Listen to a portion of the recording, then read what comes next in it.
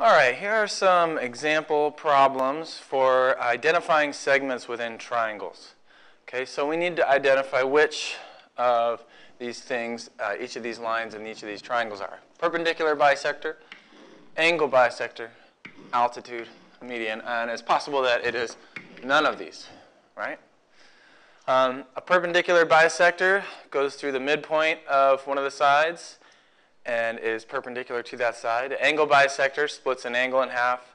An altitude goes through a vertex and is perpendicular to the opposite side. And a median goes through a vertex and the midpoint of the opposite side. So we got to identify each one of these, and it's always AB. That's an important thing, because we can't just pick any line that we see. Sometimes it'll seem like we should choose one line, but it's the line that goes from A to B. So in this case, number 5 here that we're starting on, AB is this line right here. It's actually not part of the triangle. It's kind of hard to tell what's going on here, but you can tell by these dashed lines that the triangle I'll outline in red. Obviously this side, that side, and then this is the triangle.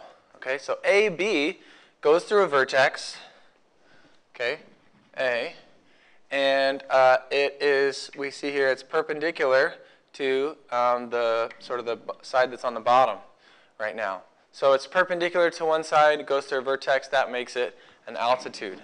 And I'm just going to abbreviate here, altitude. Okay? Number 6 also goes through a vertex, and point B on that line is the midpoint of this other side. We know that because of these little congruent marks. So if it goes through a vertex and the midpoint of another side, it's a median. Okay?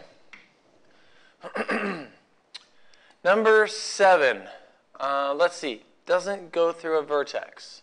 Okay? A is right there, B is right there. Doesn't go through a vertex, doesn't go through a median, and it doesn't go through a midpoint. It's not perpendicular, and so it doesn't match any of those, so this is none. Okay? Number 8, doesn't go through a vertex, but it does go through the midpoint, we know, because, again, because of these congruent marks. Oh, and going back to number 7, the reason that's not a midpoint, it does have congruent marks, but they're not the same. So that means those two little segment parts of that side are not congruent. And number 8, they are, because these are each single little notches, which says those are congruent. So A is the midpoint, and it's perpendicular, so that makes it the perpendicular bisector.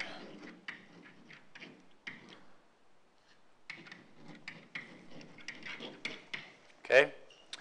Number 9, let's see, it goes through a vertex, right?